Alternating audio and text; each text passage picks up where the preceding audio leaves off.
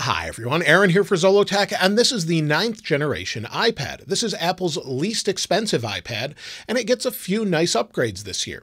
Now the first thing is, it starts at the exact same price as last year, so $329, but they've doubled the amount of storage. So now instead of 32 gigabytes, it's now 64 gigabytes. You also have another option of 256 gigabytes for $479. Now if you want to add cellular data, that will bump the price up another $130 on top of the other prices. So that's pretty typical for cellular additions for iPad. Now it only comes in two different colors this year as well, and the two colors are space gray and silver. Apple got rid of the gold color for the 9th generation iPad. But let's go ahead and unbox this and take a closer look at some of those new features. So here is the latest 9th generation iPad, and you can see that here. It's just the Wi-Fi version, but it's the 64 gigabyte model, so it was $329. Let's go ahead and remove the wrapper here. So I've got my unboxing knife, and let's just cut that. There we go. And let's remove the wrapper.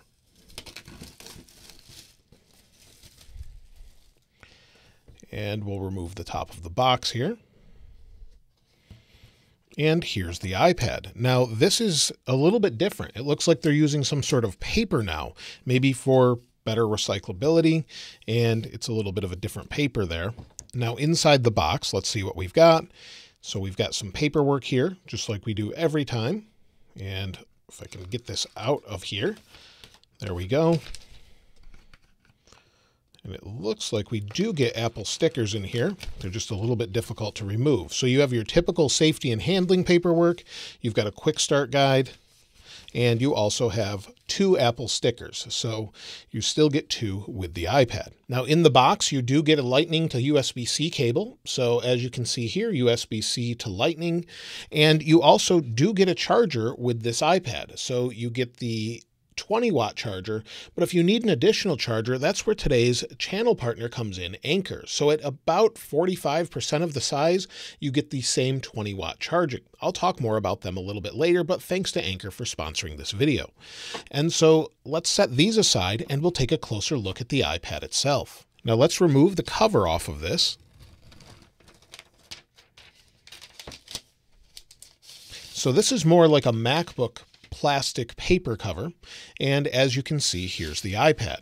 So we'll set the paper aside, and this year's iPad is no different than last year's as far as its overall size and dimensions. It's the same size, it's the same weight, and I have last year's version here. You can see it is a little bit lighter as far as the space gray goes, but in my left hand is the 8th generation, in my right hand is the 9th generation.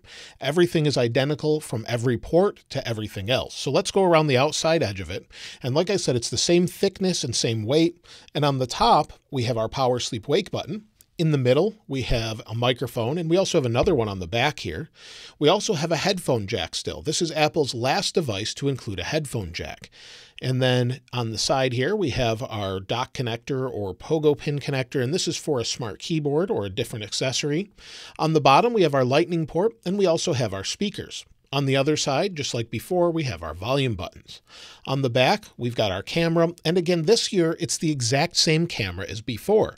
So we have an 8 megapixel camera, and it's exactly the same, like I said. So what you get is an 8 megapixel camera that has an f2.4 aperture and 1080p 30 video. So nothing particularly different there, but the forward-facing camera has been greatly upgraded. And we'll take a closer look at that in a little bit, but the forward-facing camera is last year came in at 1.2 megapixels. It was only really useful for video calls and didn't even look that good then. But now we have a front 12 megapixel ultra wide f2.4 that can record 1080p 30 and has center stage. So that's a big update as well. Internally, it now gets the A13 Bionic, which is 20% faster as far as its GPU, and it has a neural engine that allows for that new live text feature in iPadOS 15. So let's go ahead and turn it on and we'll get it set up. And as you can see, we do have that home button here, and it's basically what you would expect with Touch ID. So we'll boot it up here. And this display is not a laminated display, so it makes it a little bit easier to repair because the glass is not actually adhered to the screen underneath. I can show you that in a moment when we go to maybe a different setup screen here. There we go. You'll see it says hello, and it sits a little under the glass because it's not laminated. This helps with a little bit of durability and makes it easier to repair because you don't have to repair them together. It's very hard to separate an LCD from the glass. You can do it, but it's very difficult to do. Now, before we set this up, the display is the same display as last year, 10.2 inches. It's also 2160 by 1620 with 264 pixels per inch. Goes up to 500 nits, has True Tone and an oleophobic coating. Now let's go ahead and set it up. It also supports the first generation Apple Pencil, which we'll take a look at in a moment. So let's set it up. We can bring in the other iPad to help do that. Now just bringing it nearby, we can set it up. I'll hit continue, and then I'll scan this and get it set up. Now the iPad is set up manually now because I had some issues where I couldn't agree to terms of service. It was unresponsive, but now it's working fine. So I'm not sure what happened there, but here we have iPadOS 15. Now let's take a look at the version installed. So we'll go to Settings, General, and then About. And the version that's pre-installed is 19A340. And so what that means is if we go to Software Update, there should be an update. And there is. There's a 332 megabyte update. And I would recommend you do this right away so it fixes some issues you may be having with your iPad. Initially, they shipped it with that version just to get it out of the factory, and now you can update to this version, and you should be good to go as far as that goes. Now, as far as the processor, well, this should be super fast. We've had the A13 for a little while, and it should be fast overall. Now, let's go ahead and check the RAM, and then we'll take a look at that center stage front camera and the Apple Pencil. So I'll download Geekbench. So I have Geekbench installed now, and this will tell us how much RAM we have. And you can see we have 2.87 gigabytes or 3 gigabytes of RAM.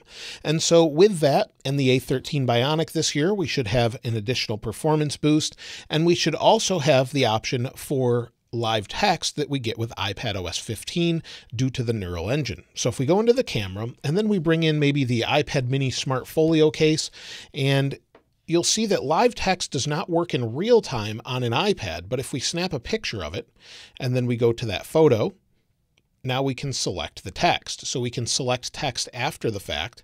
You can't do it through the camera on an iPad for some reason, but you can do it after you take the photo. So you can copy and paste that text or whatever you'd like to do with it.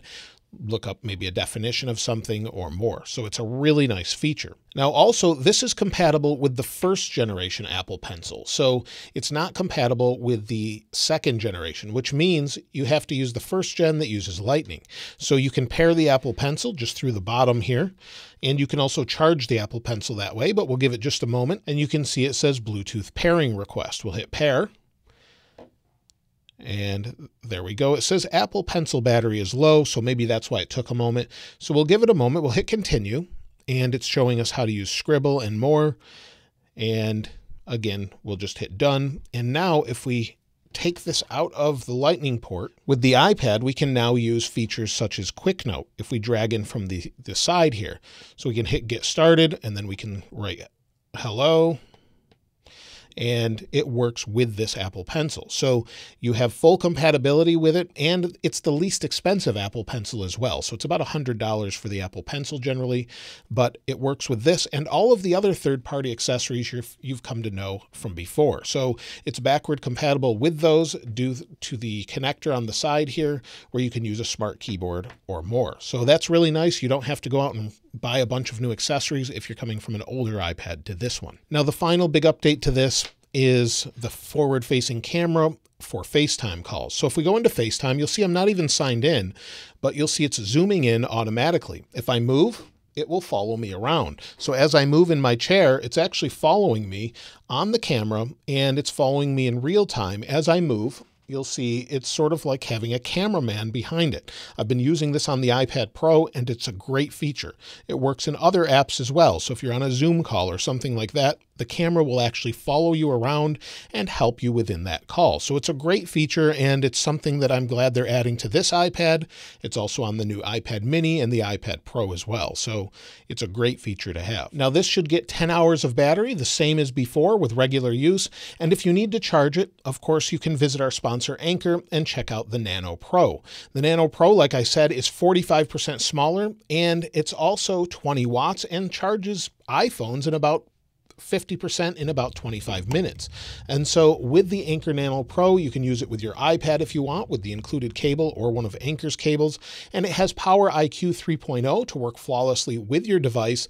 And it also has Active Shield to monitor temperature and current to make sure that it doesn't get too hot. So it has all of those features built in, and it comes in 5 different colors: glacier blue, cool lavender, arctic white, and black ice.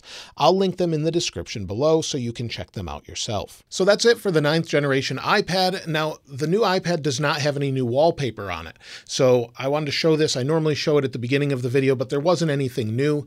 And these are great iPads for school. I see a lot of kids using them. It depends on your school district, of course, but a lot of elementary schools use these and they're really helpful. I think they're a great price, and if you've never used an iPad, I highly recommend checking one out. They're super fast, they last pretty well, they're very durable, and they have great battery life as well. So if you've never checked one out, these are generally what I recommend for most people if you just want to see if an iPad is right for you. But let me know what you think about the new iPad in the comments below, and of course, I'll link Anker in the description, and thanks to them for sponsoring this video. If you haven't subscribed already though, please subscribe, and if you enjoyed the video, please give it a like. As always, thanks for watching. I'll see you next time.